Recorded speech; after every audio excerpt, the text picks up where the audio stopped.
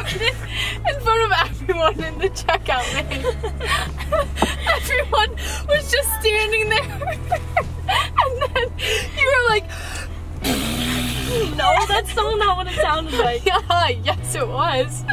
Yeah. That's so not true. It was true. You literally sounded like you pooped yourself. You were like,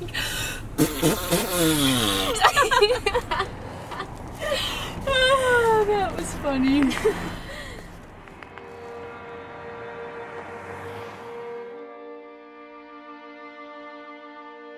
Izzy? Yeah? Do you ever feel like you're nothing? What do you mean? Like all of our lives are influenced by our surroundings. And our parents are basically responsible for why we look the way that we do.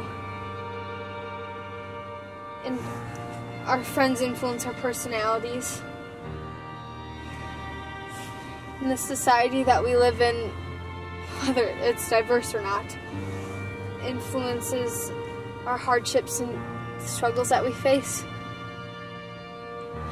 I don't know.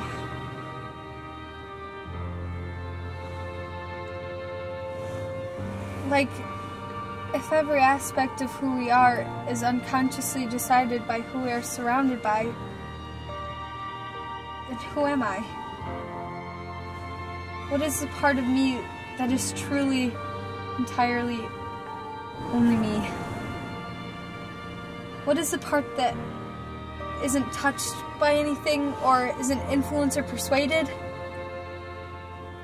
If all of who I am is affected, then I am nothing.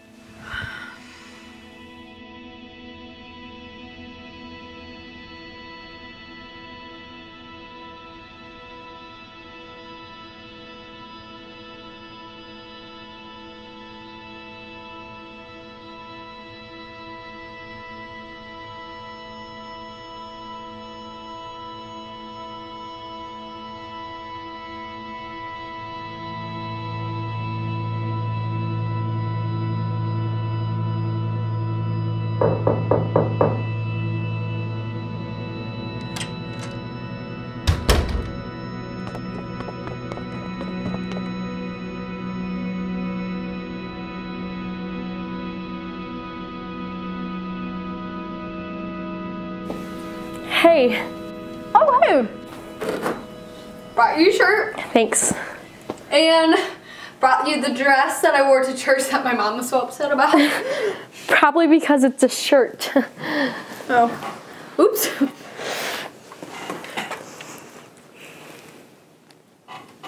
Who are you texting? James. Oh. Oh. I'm sorry. Oh, something happened. He said his car broke down and oh shoot, he needs me to pick him up. Oh, okay. Yeah, I have to go. No, it's okay. I'll catch up with you later, okay? Okay. Oh, hey, are you still on for tomorrow night with Sean and James? Yeah. Okay, awesome. I'll see you later. Bye. Good luck.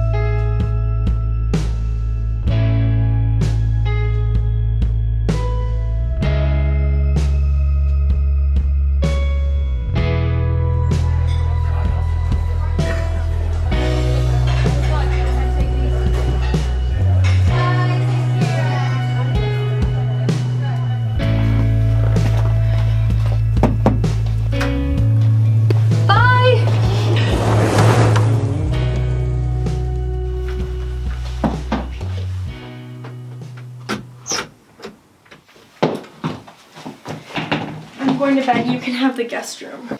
Why are you being like this? Like what? All moody. Sorry, I don't know what you're talking about.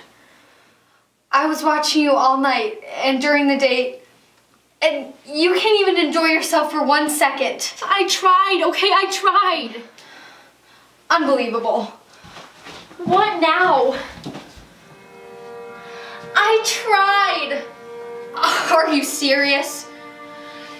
You just sat there, not engaging in conversation, not even trying to get to know Sean better, not even trying to, for at least 1 second, see what it would feel like to not be sorry for yourself all the time. Excuse me?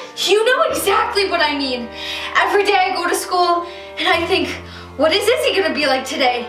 Is she gonna be the person that appreciates other people? Or is she gonna be the person that can't even stand to be around other people? All you do is just feel sorry for yourself. Well, at least I don't pretend to be something that I'm not. I'm sorry that I don't have your happy-go-lucky attitude, and I'm sorry that I don't have your hobbies that make you edgy, and I'm sorry that I don't have your perfect life with your perfect boyfriend. Is that what this is about? It's about me and James? I should have known. Every time that we're together, you can't even mutter a word. And every time I bring up his name, your face turns bright red. Stop. I thought that you would be happy for me. We've been friends for 17 years. I mean, we always talk about that one person. Stop. And God knows if James is my person, but if you can at least just be there for me and support me in my relationship, is that so much to ask? You are Stop. so different, you know? Now all you want to be is alone. You don't want to even be around me, do you? Oh, I'm sorry that you're jealous of James and I, but honestly... Stop. I'm not nothing, okay? The other day in the car, you asked me if I ever felt like I was nothing. I'm not nothing. The thing that makes us who we are is uncontrollable. Yes, we are affected by our surroundings, but we subconsciously choose which aspects we want to apply to our own lives. We subconsciously are attracted to different things, and that attraction leads us to who we want to hang out with and who we want to spend our times with. And those inevitable choices, those make us who we are.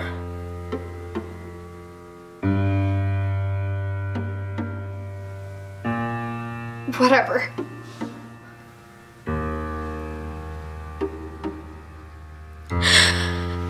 I'm in love with you, Parker.